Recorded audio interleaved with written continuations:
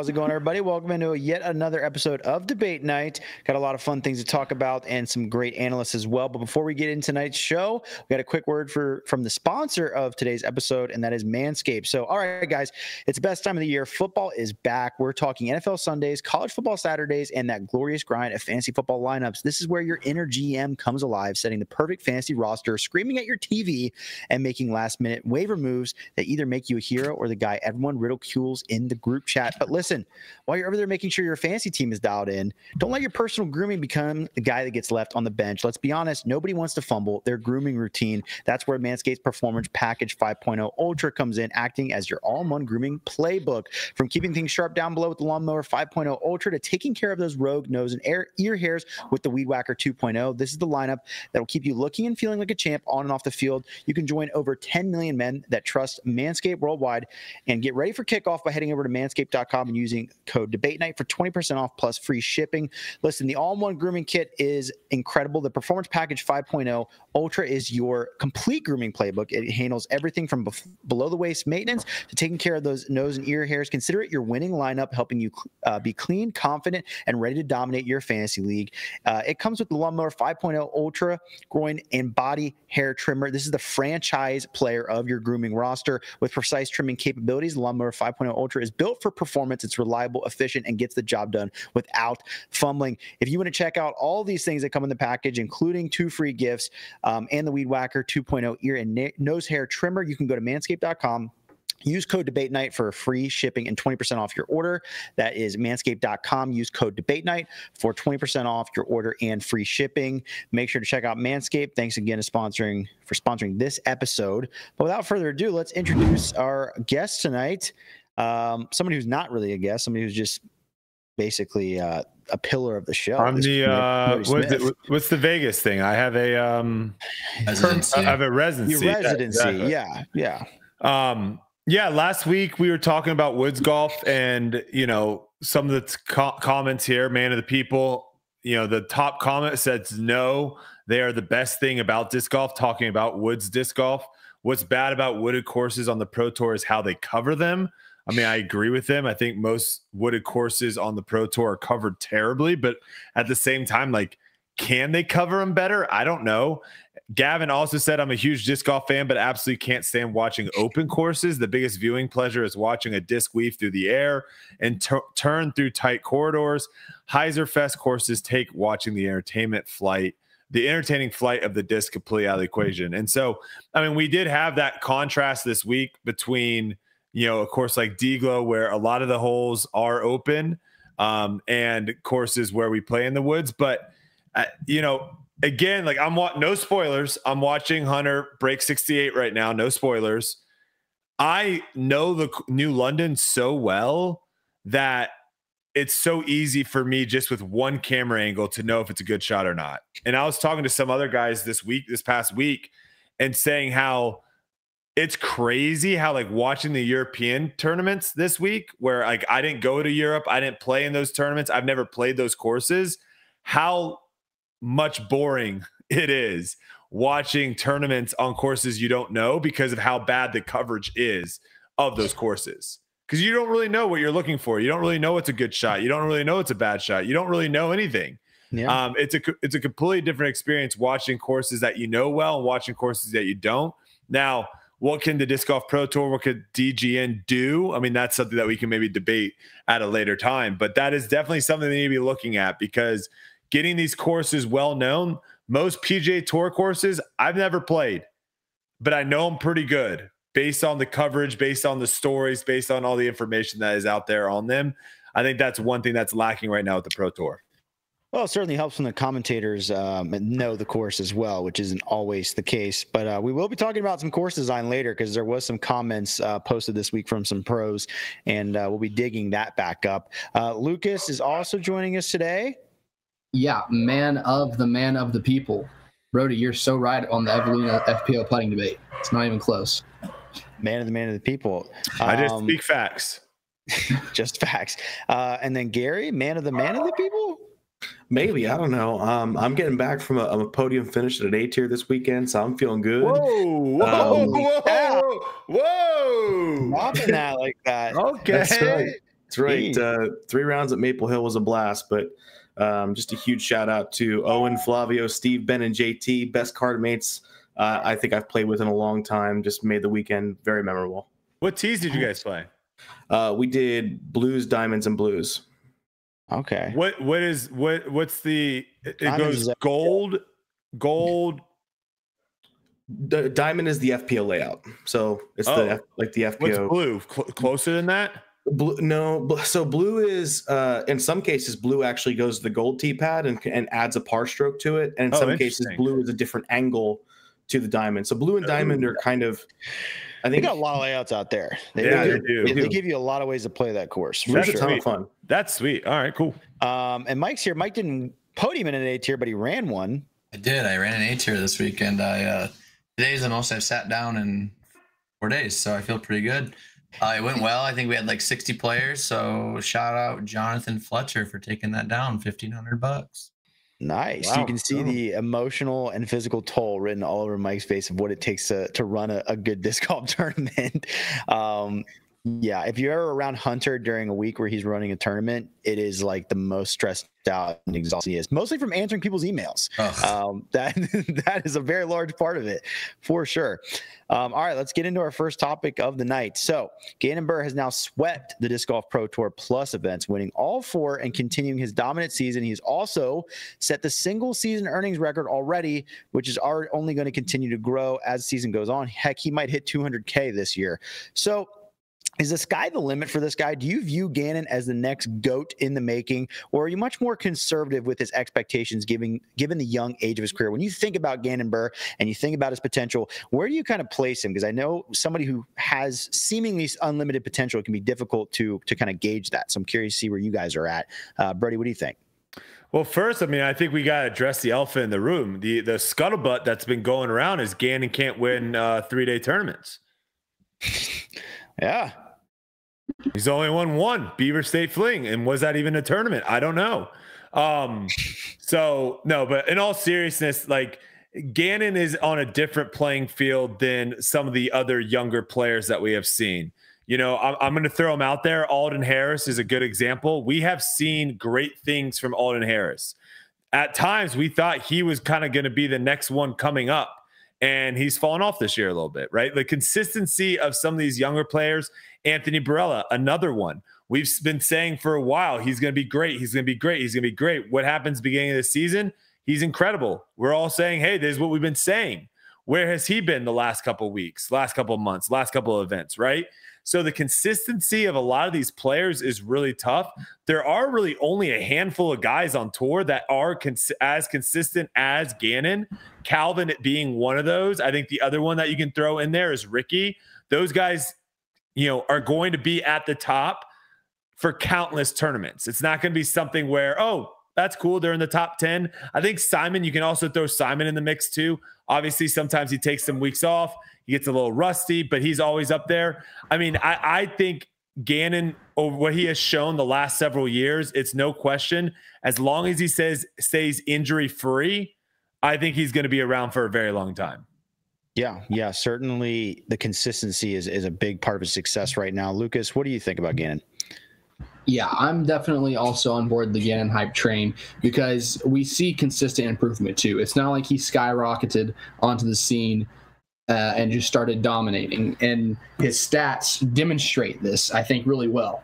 So over the past 2 years, I looked specifically at C1 in regulation and C2 in regulation, which are considered 2 of the more important stats in the MPO field.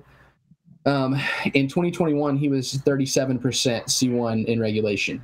2022, he was 37%. 2023, he was 43% C1 in regulation. This year, he's 47%. That means he's increasing 10 percentage points in 2 years' time. That's really great, especially when you consider that the courses are getting more difficult. Second, C2 in regulation. He went from 64% last year to 70% this year. 64% last year, this demonstrates how the courses are getting more difficult. 64% last year was 27th in MPO. This year, 64% would be good for 15th in MPO. And at 70% this year, that means he's in first for that category, 70.6%. So this becomes even more impressive when you realize, again, that the courses have gotten harder. C2 is one of the stats he's gone down in a little bit, but I think we can attribute that to the putters. So I definitely think Gannon will continue to improve as he's already done and be around for a long time, as Brodie said. Yeah, I think there's definitely not a lot of times you can look at a player who's already at such a high level at such a young age and point to that idea that he is still going up. He hasn't had a season worse than the one before it yet. Gary, what are your perceptions on his career and where it's headed? Yeah, so one dominant season a GOAT does not make.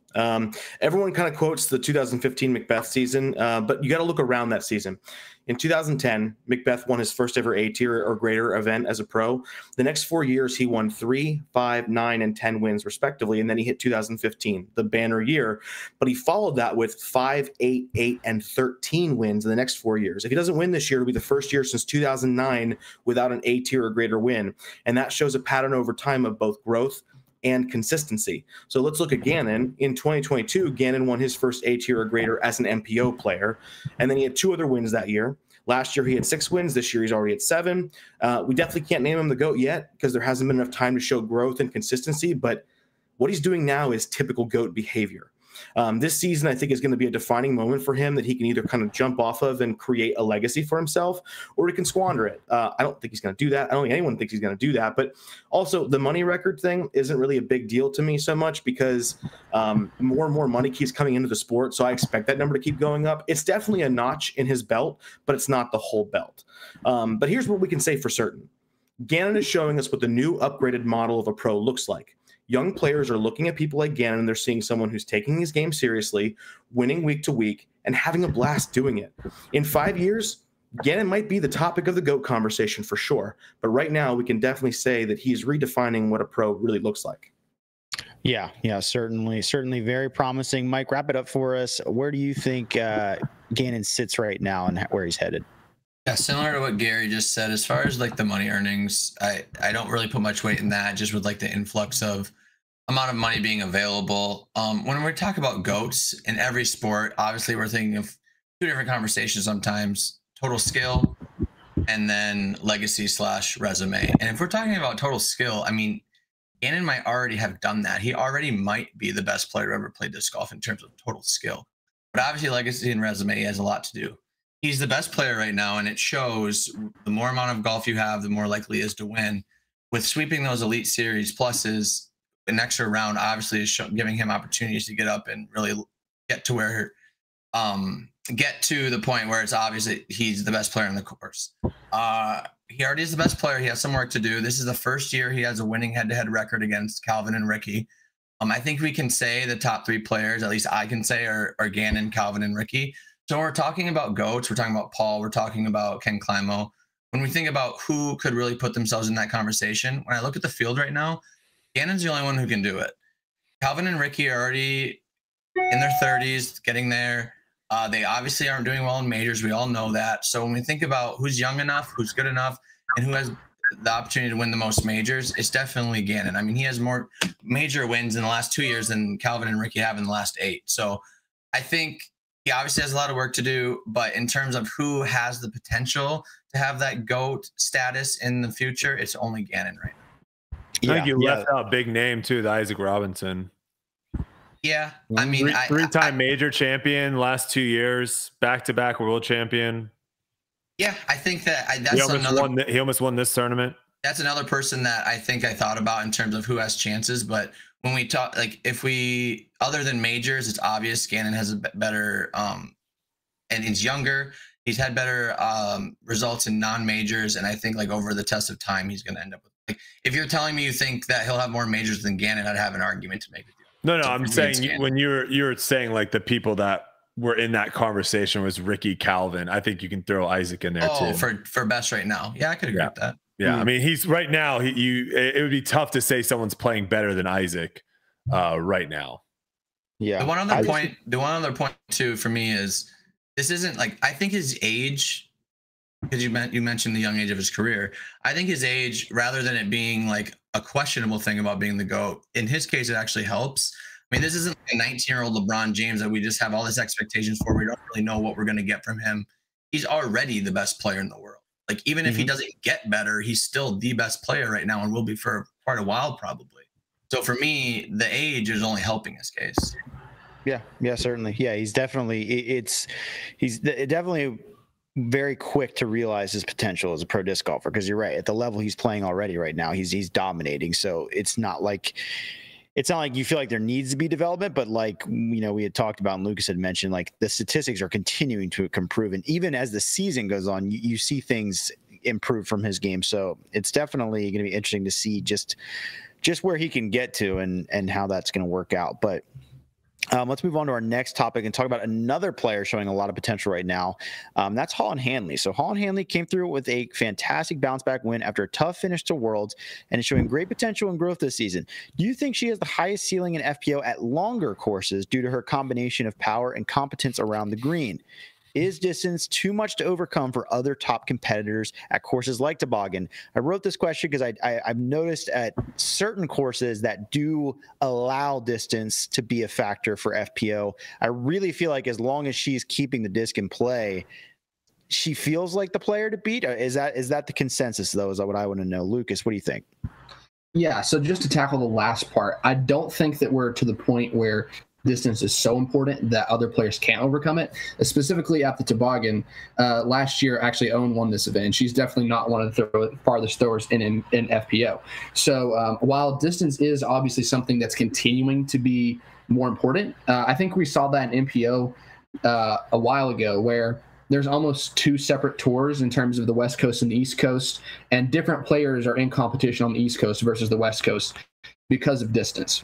And I think we're probably going to end up seeing something similar in FPO eventually. Obviously, being able to throw hard and throw far is going to be an advantage no matter where you're at. But I think specifically on open courses, with someone like Holland's ability, like you said, Trevor, if she can keep it in bounds, I do like her chances any given weekend, just because she has the advantage of throwing farther than her competitors. And so with that said, I think you have to look at other people like Ella, Kat Merch, Haley King, and then Ellie Ezra even a little bit as well. These players, if they can continue to learn to keep the disc in bounds, and if course improvement keeps putting an emphasis on distance for FPO, I think you could see almost an entirely different FPO field for a lot of the season in competition in future years. Yeah, it is certainly interesting to track that with the development of the FPO course design as well. Gary, what do you think about Holland? Yeah, like Lucas, I want to address the last part because it's the easiest part. That, you know, Toboggan may be a big course, but it's hard to argue that distance is the factor when, like you said, Owen won last year. She beat out Ella, who's definitely a no distance slouch, but the next close person was 7 strokes behind her, and she finished 4th this year. I think distance at Toboggan can be overcome by exceptional play in all other categories. But you know, when talking about Holland and her potential ceiling, I think the first person that comes to mind that might fight her is Evelina, because we know that her putting is bad, but is her distance and throwing capability so much better that putting doesn't matter? I mean, look at what happened at Worlds. But after kind of looking deep into statistics, I kind of had to walk that one back, because the gap between them actually isn't that large in categories like fairway hits, park percentage, and C1 and C2 in regulation. On the putting green, though, Evelina is 41st in C1X and 37th in C2, while Holland is 5th and 7th, respectively, in those fields. I think given those stats, I would agree that Holland has the higher ceiling. And then the only other person you could talk about is Kristin Tattar, which I think when she's playing at her best, I don't think any course puts Kristin at a disadvantage. But the main thing for me is also the attitude, because here in the last 2 press conferences, here are 2 things that I've heard from FPO competitors. At Worlds, I heard 325 feet is too long for a carry for the field. At D-Glow, I heard the island isn't big enough for us. You know what Holland said? She said that FPO players talking about distance have things they can fix but choose not to. So Holland's the kind of person who's willing to point out the issues, and she's starting to really take her game seriously. If she can just kind of overcome those final round jitters she gets, I think that mentality and her skill set are going to win every day. Yeah, certainly looks very promising right now. Mike, how have you been gauging it with Holland? Yeah, I'm going to kind of expand a little bit on the specifics of this question, because I think she has one of the highest ceilings at these longer courses. Obviously, she still throws incredibly far compared to the field. But I don't think that's necessarily the only reason that I think she has the highest ceiling at these longer courses and courses in general. I mean, there's certainly further throwers in the division, but as we've already mentioned, Kristin's made it clear you don't have to be the first thrower. Owen, for that matter, obviously has made it clear, at least in the current state. But we don't know what these courses are going to end up looking like. We don't know if these grumblings are going to convince the Disc Golf Pro Tour to keep these courses shorter, or if they're going to continue to get longer like the MPO. What really gets me excited about Holland is her focus and her consistency. She only has 3 events outside the top 10, which is pretty much the best other than Kristin. The reason I like Holland so much is I don't know about how it's talked about here, but like at least in my circles, one of the things that bothers me the most is kind of the like lovey-dovey nature of the FPO division. And that was shown in great length during Worlds when you have someone like Kat, who essentially blew her chance at a world title, screaming and acting more excited than the person who won the world title. You know who didn't act like that? Prime Page, Prime Katrina Allen. You know, even Kristin, yet she's friendly, but you don't see her going and jumping around and celebrating with someone who just beat her. And I looked back and I looked at Holland, and she curved her way through the crowd. She kind of sheepishly gave Evelina a handshake, and she rushed her way out of there. She has kind of that fierce mentality. Yeah, she throws far. That's going to be obviously an advantage. But I think in general, like she is the most competitive, at least at first glance, in this division. For that reason, I think she has the greatest ceiling in general. Yeah, that certainly helps move things along. Mike, the body language expert. I like that you went back and like got the instant replay. Brodie, what are your thoughts? Wrap it up for us on Holland Hanley. Yeah, well, just to add to that, like I think there is still a lot of players that have that mentality of like we're all in this together. You know, we all travel from tournament to tournament. We all live in our vans in parking lots. And so like there is that kind of family, I guess you can say, like vibe that is going through. And then obviously too with like the manufacturers, that's also the vibe that they're trying to give is like we're all one big family. When you see the stark contrast of some people that don't abide by that or don't believe in it, it kind of stands out a little bit. And I'm with you. I've never been a fan of like watching sports and thinking that like everyone wants the other person to win. Like I just don't think that's very entertaining. But in regards to Holland and her ceiling, like I mean, I think the highest ceiling is definitely Evelina. The fact that like literally if she just putts decent, she wins pretty much every tournament she played in this year. So you can't tell me that she doesn't have the highest ceiling when she literally just has to improve on one aspect of her game and she becomes the most dominant FPO player probably of all time. Now, like what is Kristin doing? I think that's a question that I don't know why we're not asking on this show, because like that, like what is going on this year, right? From what happened last year to this year, like I don't know what's happening. It is kind of weird watching her play. The big thing with Holland though, and really what kind of won this tournament for her is she threw one shot out of bounds after round 1. That's impressive. That's what got her the W. And yeah, when she plays well, she can win. Yeah, I just find it mostly interesting because like when I watch FPO, you see a difference in, and Evelina is one of those players, well, but with Holland, just how much distance she's able to take off of holes, shots that she's just able to execute that other players are not. And I think with Kristin, even, you know, she's found herself in situations where I think that like as much as she is talented throwing the disc, she can only do so much and has to kind of like play clean and have other people sometimes fall around her as well.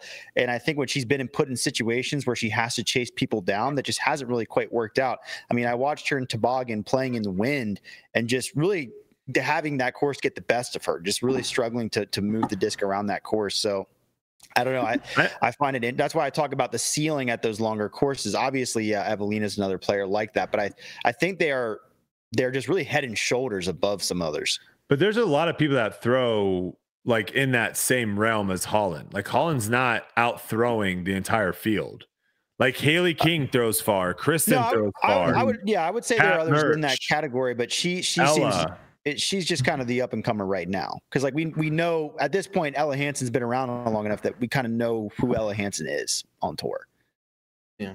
Holland and Ella basically went on tour roughly around the same time. I think Ella was around a little longer, but in any case, I think Holland has demonstrated continued improvement, and I don't think she's like plateaued yet. Whereas I think the other players you mentioned, we have seen some plateauing because Holland has gotten better like the last 3 seasons. I think she's improved other elements around her game more so. Her mentality is, I think, better than fair enough. That's what I'm saying. No, I agree. And you might be right. It looks like she played some tournaments in 2021, but it wasn't until 2022 that she started touring more full time. Disc in 2020. Well, and when we mention people like Haley King, like that's great that she has this raw talent and stuff, but like how many chances are we going to give her before it's just not panning out? That's like what I'm saying. A lot of these players is like I kind of know who they are. Holland Hanley is exciting to me because it's like similar to Evelina. We keep saying like if she could just putt, like how great she would be, but we've been seeing this for year after year. That's true though. She would literally win every tournament if she could just putt. Right, but she can't. I know, but that doesn't change the fact that she would win if she could putt. Right. But I don't think Holland has any of those. Like, what if she could? It's like I think she's still everything is still on the table for her.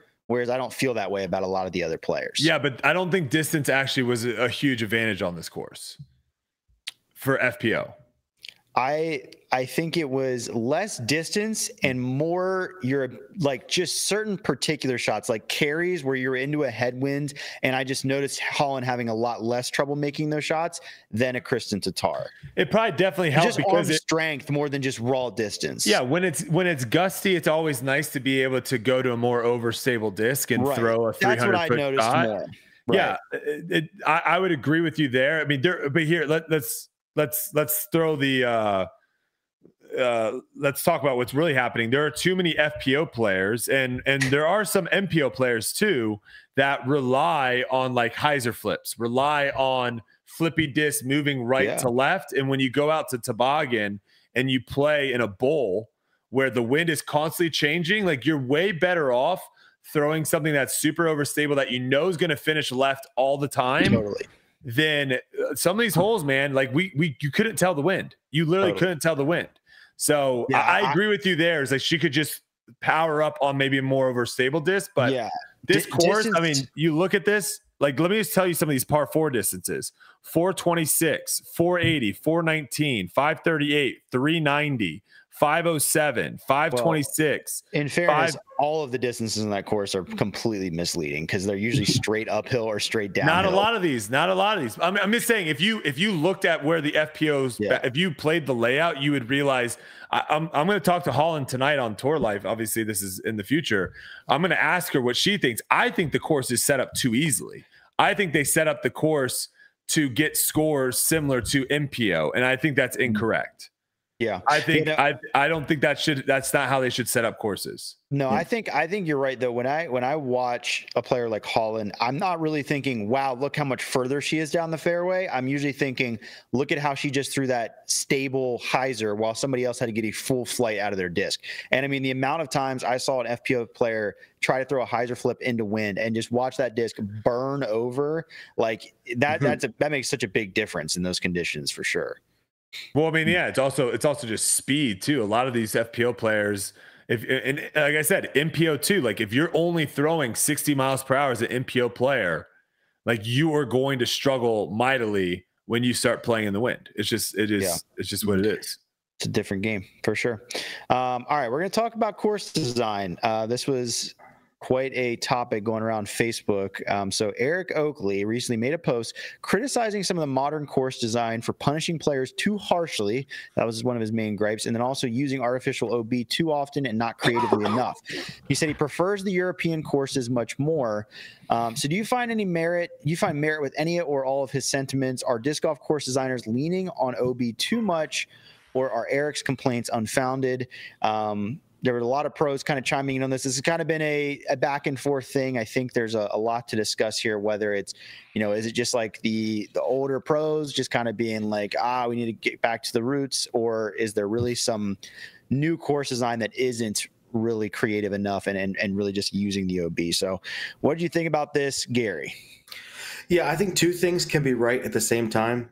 First of all, OB can be used in a great way, and there are places where it should exist. I think a good example is the rough on the right side of hole 1 at Deglow, because that brush is impossible. And if that wasn't OB, I think pace of play would have some serious struggles. But I think OB also can be abused, and it is abused a lot. A great example, I think, is hole 16 at Deglow. It's a difficult shot already, and I don't think the OB island there is necessary. And I think getting rid of all the OB stuff would help avoid the stupid drop zone that had to be invented to stop people from taking the Simon strat this year.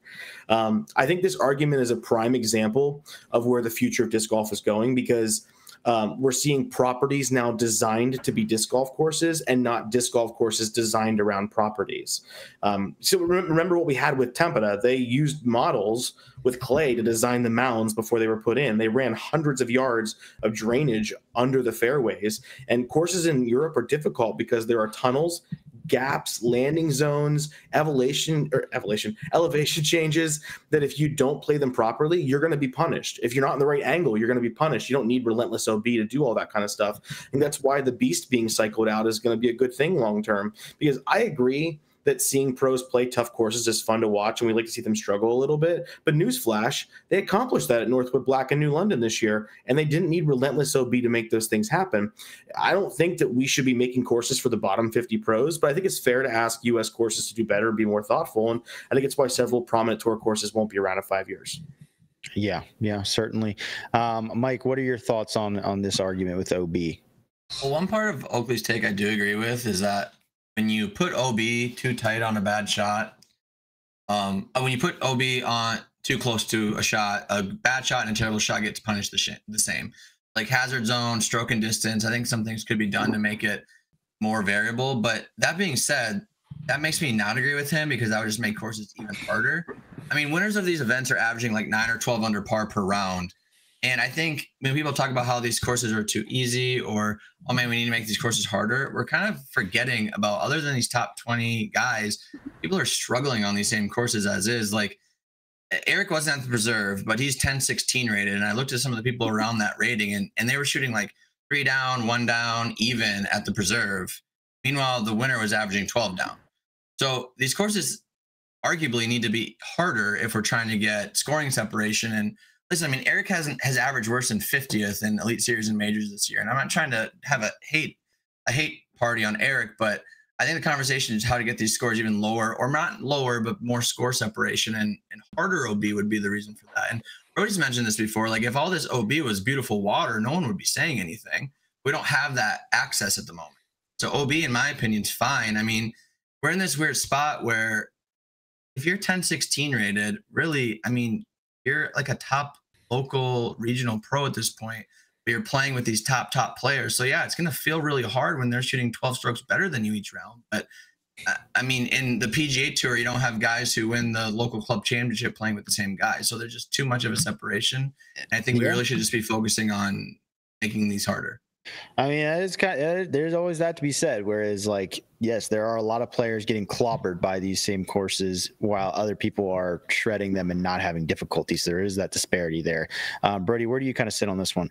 So here's the deal. A lot of these guys, it started happening right when I came on tour. I think courses started, they're trying to buff up courses. It feels like, because I've seen a lot of changes from, it seemed like there was almost like no changes for a very long time, and then basically a lot of changes year after year. I was playing with someone, and so you're having people that haven't going through that, and I understand no one likes change. I get it. But I was playing with someone on my final round. We pretty much had all shot ourselves in the foot, either round 1 or round 2. We weren't going to make the cut, and we're kind of just going through the motions, playing the round. And we were like on hole 12 or 13, and he was like, gosh, you remember when this course had like no OB, how fun it was? You could just throw it wherever you wanted. That's the problem.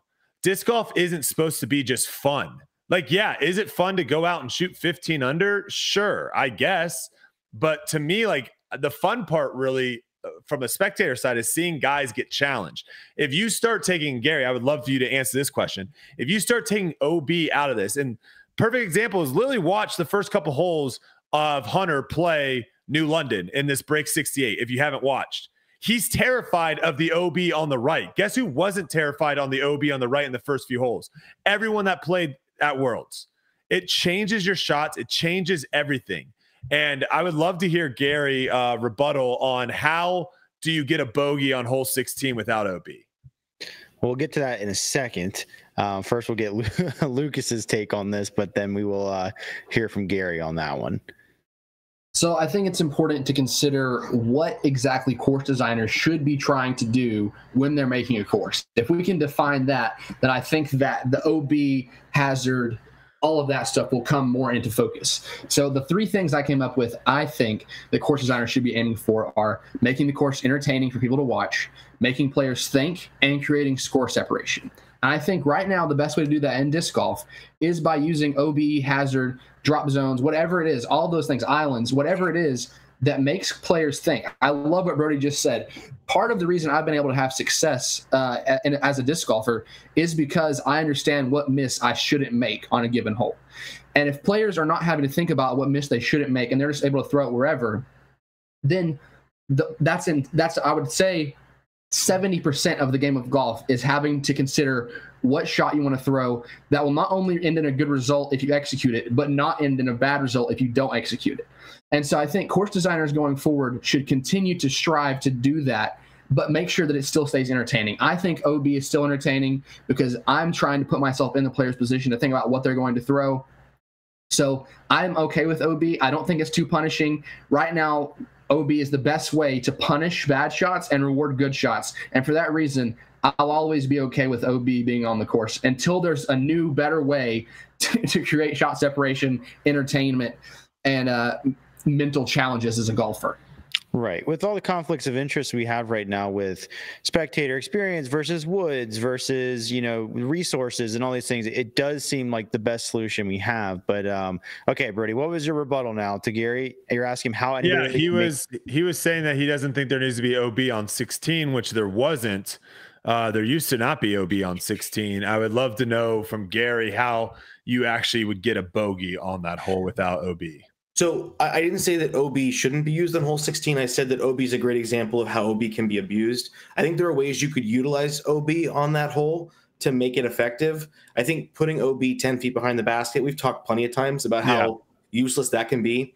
Maybe use OB lines to create a carry to like a safe zone where maybe they have to get past a certain point, put the OB kind of on where those front trees are that protect the entryway. So that way, if you hit those trees and you don't think about your shot, maybe it falls OB. Like you could do things that way, but to wrap the whole area in OB, because somehow the Pro Tour needs to have an island hole on every 16 or 17 on every single course. I think I think that's an over abuse of OB. They could do it differently. I don't want to see all OB eliminated. I want to see OB be thoughtful. So I think it makes sense. I think hole 16, it does make sense. The problem with hole 16 right now is the limbs are it's a little bit too of a fluky tee shot where some shots get through. And I just think when you have that, and this is where kind of you got to look at it, right? Like if you have 100-foot tunnel, if you have it's 100 feet from where you are to the basket, I think you can make that tunnel pretty narrow. Mm-hmm. If you have a 400-foot tunnel, I think that tunnel probably needs to get a little bit wider, right? Obviously, you can't be the same. So I think that's the problem with 16 is we see some shots kind of get held up by trees, fall OB, kick go OB, or fall and be 90 feet short, and we see others don't. Now, I actually don't mind in this scenario. I don't actually mind OB behind the basket here. Why? Because the good shot here was 30 feet short. If we're all trying to aim 30 feet short. So if you go OB long here, Gary, that means you have missed your landing zone by 40 feet. Is that a good shot?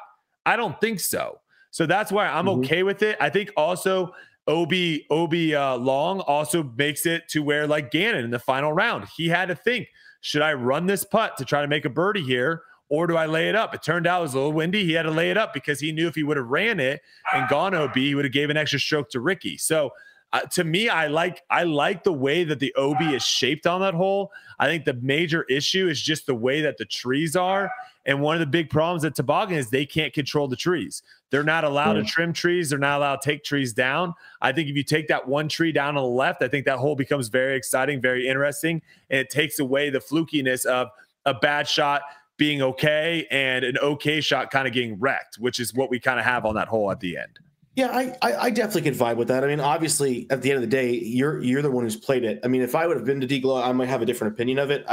There are other courses where I might have a different opinion because I've been there. There are some for sure. I'll lean on your expertise there. One thing I find interesting is they mentioned on Jomez that I guess there's an agreement where every 3 years they bring people in to trim the course. Yeah, and this was the third year. Yeah, so that's why the thorns, a lot of people were complaining about the thorns and stuff.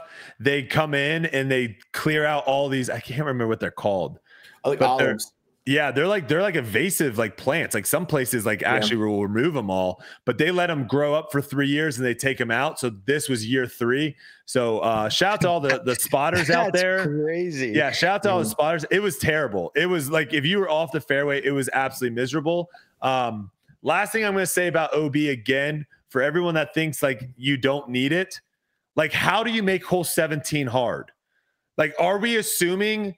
Like, are we believing in a hypothetical world that hole 17 doesn't have that OB on the left, that Ricky throws that shot in the final round? Absolutely not.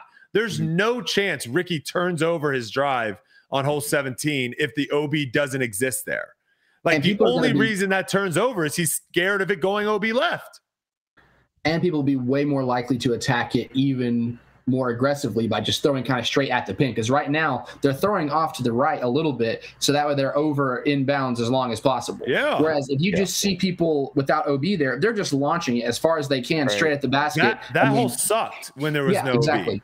It was literally a long drive contest. Everyone just chucked it as far as they could, and then wherever it ended up, you're trying to get up and down. Like to me, I don't think that's disc golf. People doesn't show too skill. often. Well, people too often consider, I think, the end result of OB, like the disc landing and going out of bounds, rather than the psychological effect it has on the tee. Like you mentioned, hole 1 at New London is like one of the best examples where like you're just not even going to try to throw certain shots because of its existence, and that's what OB really can do. Is it can shape the way people play. Hole 3, people it gives them the option. Green. It people also go gives for them the green. Right. It also gives you the option of risk and reward. Whereas it might not be there before. It might just be everybody. It goes back to the old adage of like, is there one choice to make on the tee pad or is there 3? And if you have OB, there's certainly gonna be more than one. I also that whole year 3 thing. I mean, crazy. If I'm not, you got to hammer the over next year in for strokes under par, I guess, because now that we're in year 1, there'll be no brush. That's hilarious. Okay, we got one final topic here before we get into our finals. This is a fan submitted topic. So we have made it all the way to the final few events and have yet to have a single playoff in the MPO division. Pretty crazy, despite praising it for its parity most of the year. Is this stat merely an unrelated bit of chance, or does the MPO division have more separation than we may give it credit for? You can also kind of look at this aside from that stat and just kind of analyze the parity as you wish as well. But Mike, what do you think? Well, first off, I think it's silly to determine parity by how many playoffs. If someone wins by 1 on the last hole versus tying and playing 1 playoff hole, I don't really see how it has to do with parity. Talking about parity, like what are we comparing it to? Are we comparing it to when if Ricky and Paul were in the field 7 years ago, one of them won every time? Like clearly we have more parity than back then. The average stroke distance or the average amount of strokes won by is like 2.7 this year. I think it was like 2.4 last year. So nearly every event is close. There's been 9 unique winners in MPO this year in the 18 events, counting, the regular Pro Tour events and majors. I think that's a great balance of parity with unique winners and powerhouses that can dominate the game and make it more interesting. As sports fans, we don't want true parity. We don't want every single person in a field or every single team in a sport to be exactly the same skill level. Like, people might say that, but they definitely don't. We want dynasties. We want powerhouses. We want the 2000s Patriots. We want the 90s Bulls. We want these teams to be better than everyone else. So when they do finally get brought down, it's more exciting. So for me, the parity is a good balance right now. One thing I do want to mention, though, is we always kind of talk down on the FPO field of not having enough parity and stuff. But when we look this year, they also have had 9 unique winners in those 18 events. And you could argue they've had more parity because they don't have a 6-time winner in Gannon Buhr. So I think both fields are kind of have a decent amount of parity at this time. Yeah, there's definitely something to be said about that at this point. Great points there, Mike. Brodie, what do you think about the lack of playoffs and the parity in MPO? No, I think the parity exists in FPO now because Kristin's not. I just don't know what Kristin's doing this year. But yeah, I think there's kind of a silly question as well. There's only maybe been a handful of tournaments where someone going into the final round was expected to win. You know, a lot of these tournaments are kind of up in the air. You know, we had some flashes too of like players on second card, third card playing well and moving up into the mix. Like it was nice to kind of see Evan this past tournament kind of make a push throughout the final round there. And, you know, I mean, this last tournament, like one extra foot here and there for Gannon on a couple of these throws down the wire, and we're going into a playoff. Maybe a 3-person playoff. So the playoff thing, I think it's like really rare. I think the reason why we're not seeing it as much, and honestly, the reason why we won't be seeing it as much in the future is courses are getting better. Score separation is getting better. If you put us all on a really, really easy course where we're all going to shoot 10, 12, 13, 14 under par, guess what's going to happen? You're going to get a lot of ties. That's just what's going to happen. Like when you put on harder and harder courses, the cream rises to the crop. The people that are playing well go to the top, and everyone else kind of filters out. And so there's less people to tie, and that's all we're seeing this year. Yeah, fair enough. Lucas, what are your thoughts? Yeah, I think that everybody kind of nailed it so far. Mike's point about the playoffs not being the best measure of parity is a good point. And then Brodie, what he just said about courses getting better, I think that really, when I was thinking about it, I think it really specifically boils down to the final holes being better this year. There have been, I think, a lot of two-stroke swing possibilities down the finishing stretch where there are two-stroke swing holes, but they're also difficult to get birdies on. I think hole 17 is probably the best example of this at D-Globe this past weekend. Like there's a two-stroke swing possibility, but you still have to throw 2 really great shots to get a birdie. And Ricky threw an okay drive. It was overturned, obviously, but it was okay. And then his second shot was too difficult because he was off by a little bit on his drive. And so I think that coming down the stretch, the course design has been getting so much better that people don't have the same opportunity. I think about Calvin a couple years ago at Las Vegas when he birdied like 5 of the last 6 holes to beat Kevin Jones. That you just are not going to see that happen as much anymore because of the difficulty of the courses. And then also when you think about how people are playing down the stretch, people are getting more intelligent. And so down like Gannon laying up that putt on 16, I don't know if you see people do that a couple of years ago. And so the combination of players getting better, the cream rising to the top of there being like 5 to 10 guys that you really are counting on having a real shot at winning, and the course design, specifically the later course design down later on in the course. I think all of those things combined have really created a little bit less parity in the field, especially going into the last bit of a tournament. I do think player decision-making coming down the stretch, like you mentioned, is a very big part of the change. Gary, what are your thoughts? Wrap it up for us. Yeah, the person who made this question, what season have you been watching? Because like at chess.com, Rick cut the lead by 4 strokes heading into hole 18 to push AB. At Waco, Gannon had to birdie 18 to win, and Luke choked that one. Austin, Antela had to make a birdie in the dark from deep to win, and he did. At Texas, Gannon went 10 birdies in a row and 15 down that round to chase down AB. Jonesboro, there were 3 people tied at 17, tied through 17 holes in the last round. Beaver State came down to 18 and Luke's massive implosion. At the Preserve, Klein eagled 18 to force Ricky to have to birdie 18. At Des Moines, Ham is choked, Matteo charged, and Gannon double bogeyed on 17. European Open, you had Gannon, Ricky, and Paul on the lead card.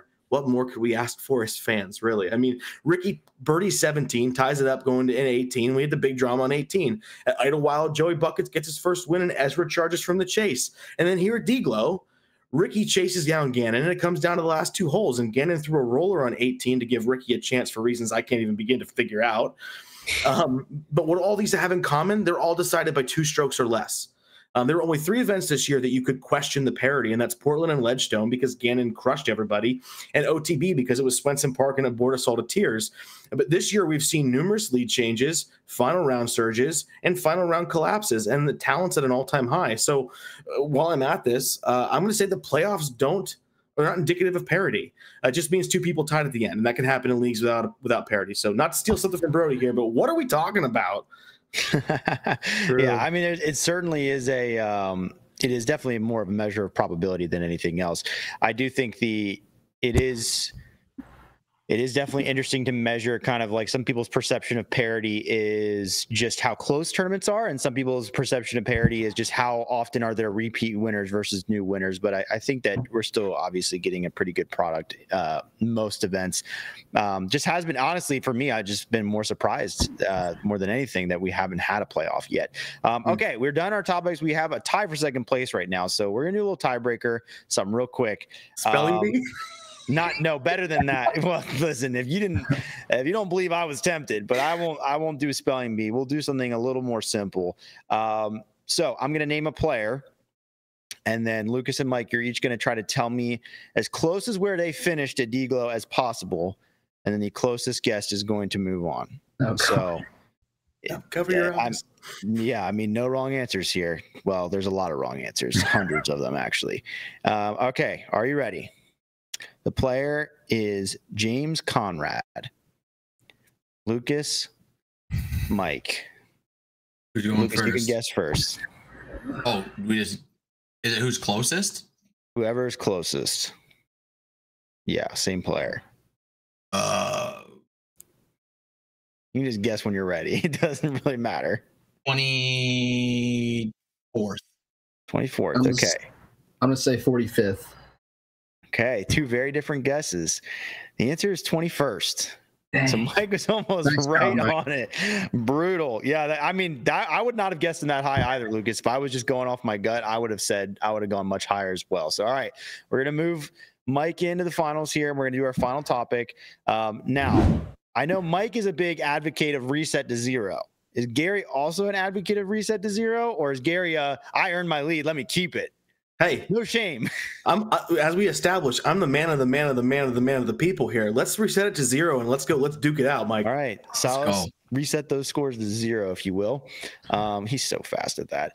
All right, I was mentioning this to Gary earlier. After asking doing the Group A, Group B topic last week, I got addicted to it, and it's probably going to happen like every other week for the remainder of the show's history, because it's just too fun. So we did MPO in this kind of themed question last week. We're going to do FPO this week. So which group of players do you believe is most likely to win more combined majors in the next 5 years? Last week, you kind of had a consensus. I tried to tighten it up this week. So Group A is some more established players here. We got Kristin Tattar, Owen Scoggins, and Missy Gannon. And then Group B, we've got Holland Hanley, Kat Murch, and Evelina Salonen. So which of those do you believe is more likely to win more combined majors in the next 5 years? Gary, I'll still let you pick if you want to go first or second. What would you like? I'd like to go first. Okay. Fire away, Gary. Yeah, this is definitely a great quote. I love these. This is a tougher one than last week, though.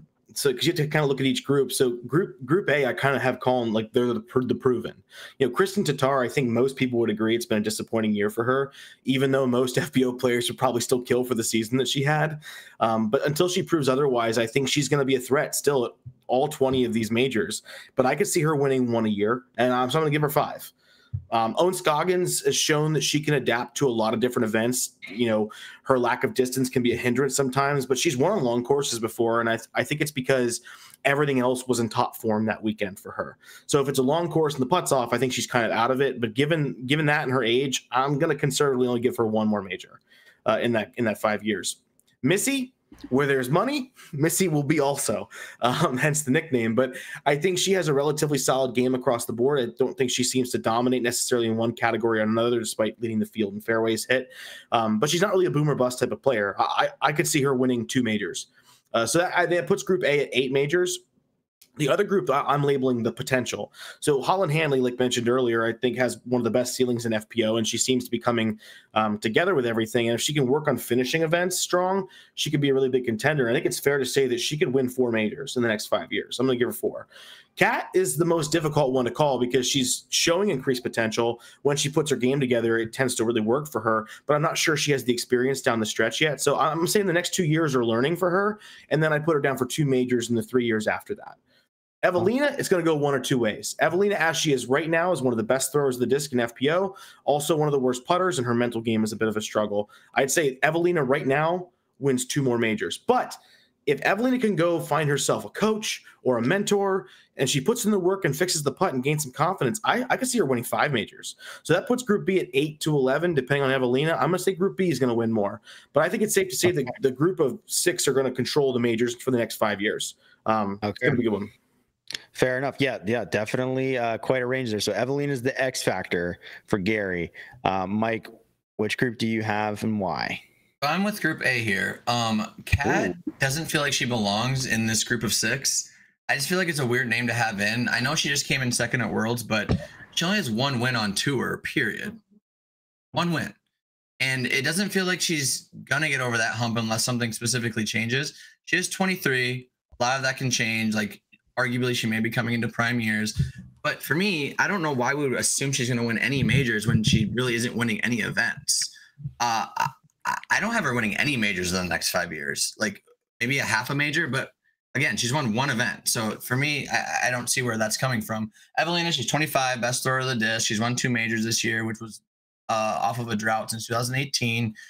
She does finish better in majors marginally than regular events. The problem I have with her is I think the field's going to catch up to her with her poor putting. Like, eventually, in these 5 years is a long time, and there's going to be people who get closer to her throwing the disc and are much better putters. We already see them. And, you know, we talk about ceilings, but at what point is it not your ceiling anymore if it's just proven you can't do something? She's had this issue for multiple years and she hasn't fixed it.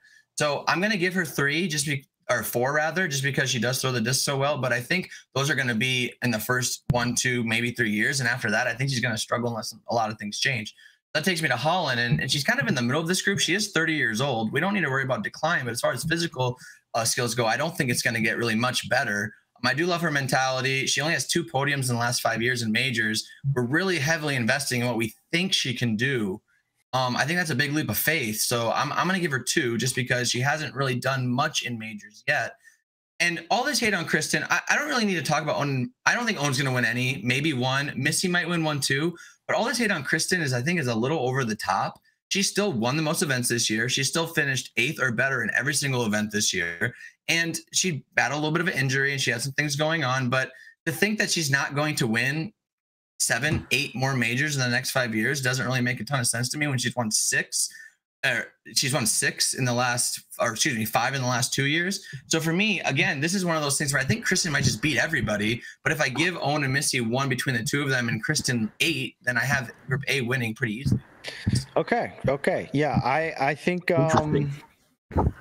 Yeah. Gary, do you have any response to that? I'll ask. I think it's interesting because I think Kristin's the wild card on Team A for sure. Because if she comes out and she does what she did last year, that's one thing. But as the feeling of her dominance, I think, fades, which is why people have been competing with her better this year, is there's less of there's a monster on my card with me, and people are a bit more confident. Because I agree with the argument that I don't think that Kristin's necessarily gotten so much worse. I think the field is getting that much better. But the other one is I know Evelina's had this struggle for a couple years. I just don't see her relegating herself to poor putting for the next 5 years. As just like Brodie and Yuli were talking about, at some point someone's going to come along and be like, Evelina, we can take this to the moon if you just work with me, if you just figure it out. And maybe she can go watch Yuli's recent video he launched on putting from short distances. That could help her out a bit. She's done this. I mean, it was either last year or the year before. Paul was standing next to her. They were putting together for hours. I mean, people have reached out to her. People have tried to help, whether it's mechanical, whether it's mental. And it hasn't just been a couple years. Like, it's been longer. She's never been a good putter, but she's always been a good thrower. And like I said, she hasn't won a major since 2018 until this year. Mm-hmm. She needs a certain course to win majors right now. She needs a course that you have to be an elite thrower, and to rely on that and to just assume she's going to magically figure this out when this is her job and she'd be the GOAT if she could figure it out. And that hasn't been enough motivation. Obviously, I just don't see why we'd give her the benefit of the doubt in that. Yeah, but Paul stood next to AB as he 10-cupped European Open a couple years ago. But, sure, but she won. But look at the event she won. She won the Bomber Course Worlds, and she also won, Champions Cup. So she's diversified in the courses that she's able to be successful at. So, and there are events this year she did putt really well. So I think it's there. Really well is kind of a stretch. Really well is a stretch. Well, not really, really well. By her standards, well enough. Putting as bad as she has multiple times, like the barrier of entry to just be a below average putter is not far away from her, but she hasn't done it. And if she hasn't done it, why would we think she would? Like if I can't make a 10-foot putt for 3 years, why am I going to make it the 4th year? Like she's either not trying or she has tried and she can't. Both of those are bad options. It's the infinite problem, because you have a skill that is obviously not a physical problem, and so therefore it seems like the easiest fix, because it is in the scheme of it could just click one day, right? Like it could just be that kind of thing. But also, you're right, Mike. Like at some point, you have to just accept it. Like this person just like putting. It is a thing that people can go their whole careers and not be good at. Like that is definitely a thing. So yeah, when I wrote this down, I was not really sold on one or the other. I didn't really think about it much. I kind of just wrote them down, thought they'd be pretty even. And I figured I'll let these guys try to convince me of which group. And now that I've heard both your arguments, I would probably have to side with Mike on this one. I think, only because Mike started waking me up out of a trance, I think, a little bit. And I think a few of us might be in right now, which is, I think we might be doing something to Kristin Tattar that we've probably done to other players before, where she did have an injury this year. She has missed time. She got married. I don't know. I feel like there's every chance that next year she comes out and is still really dominant, and we're just kind of like, remember when we thought that was kind of fading? And that's kind of where I'm sitting right now. What? I don't know. What? You have to talk about what's going on. I'm not going to steal Mike's time. Mike, go. Sorry. I'll talk after. Okay. Well, no, yeah. I mean, she's still the best FPO player. She's won the most this year. That's what I'm saying. Like in her awful season where she missed a lot of time, she still like has a player of the year resume. So it's like, I feel it feels a little bit like reaching. Anyway, I'll use my time super quick. What did I say? That was a lie. I'll tell you. I'll let Mike go though. All right. Am I good? Yes. Truthfully, I don't really have much to say. I barely had time to prompt. So I didn't think of anything to dance around on. I will say, looking back at it, it wasn't really necessarily the smartest decision to crash on the PDGA literally days before I'm running a PDGA A tier. But they were very helpful. Everything was great. I will take my time to shout out all the people that helped me run the event, all the assistant TDs, all the volunteers, and it went great. So I don't know how many more events I'm going to be running in the future, because it kind of was exhausting, but it was a great time. So I want to give everybody a shout out that helped me with it. Let's go. All right, Brodie, what? First question, Mike, do you think more money should be going to the tournament directors than the PDGA? Seeing how much we have to send the PDGA makes me sick to my stomach. Yeah. I wonder if tournaments, I bet tournaments would be run a lot better if the money wasn't going to the PDGA and it was going to people that was running the tournament. I mean, listen, if you're not vending your own event as a TD, the path to making money just doesn't really exist. Yeah. Now, if you're vending your own stuff, then you can make some money, obviously, but if you're not, I mean, and you look at how much you're giving the PDGA, even the money you give the PDGA still wouldn't like really put a dent in making it worth it from like an hourly perspective. Like you have to have some passion, of course, but sure. Also, it definitely would help. Yeah. The only thing I got, so we had to pay double the price than you would have a B tier per player. And the only thing they did for me is I got the $50 insurance for free. That was the only difference between a C tier and an A tier. Nice. Shout out to the PDGA making dreams come true. All right, Trevor, my big issue is you have to just look at the finishes, right? Yeah. I know Mike said she hasn't finished more than lower than the top 8. That's not impressive. I'm not impressed. I agree with that. Yeah. Finishing a top 10 is not impressive. But the thing that I think is really right now in FPO, it's basically win or bust, right? And really in MPO too, in a sense too, it's when is Calvin going to win next? When is Ricky going to? Sure. It's kind of a win or bust situation. Last year, she only went 2 tournaments. There was only 2 stretches where she didn't win back to back. So there was multiple stretches where she won multiple times, then she would not win, and the next week she would win again. There was only twice last year that she didn't win, and the next week she didn't win. This year, there's been a stretch that she hasn't won 3 times in a row. And now she's on a stretch of 4 tournaments in a row without a win. So it does feel like this is a lot worse. I get it. She's won more than anyone else. Yeah, no. But you got to compare it to what she was. She was like on this. It wasn't like she was up here for 10 years. Right. And now she's starting to drift. Like I'm mostly talking about it. I'm mostly talking about it in the scheme of this group argument. Like there's even in a declining season, she still got a major. Like there's every reason that she could average 2 majors a season for the next 5 seasons. Like it's not insane to believe that. But she shouldn't have won that major. She only won that major because the person absolutely had a atrocious round. That happens in 80% of the FPL events, Brodie. That's what I'm trying to say is we all saw Kristin last year as, wait a second, she is moving the field in this direction. But even last year, and a lot of events were handed to her on a silver platter. Look at Waco last year when Ella Hansen just gave it to her. I agree, but there was also signs of dominance from her as well. And what I'm saying right now is she hasn't come out and said anything. We don't really know, but it is one of those things of like, what is happening? You have to ask the question of what is happening. Yeah, it's not like there's 3 new players all of a sudden that are just all of a sudden like dominating. Like I think it's a wake up call year. I think it's a wake up call. Weatherman won one tournament, hasn't really been in contention since then. You know, it's not like we're seeing someone all of a sudden show up and dominate, and now it's like, oh wait, there's competition. It's just I don't know. It's a weird season. It's a weird season. I think it's a wake up call season because like you have the weird stuff. I think there's a lot of off the course things going for Kristin. We've seen that get to some certain players that I won't mention.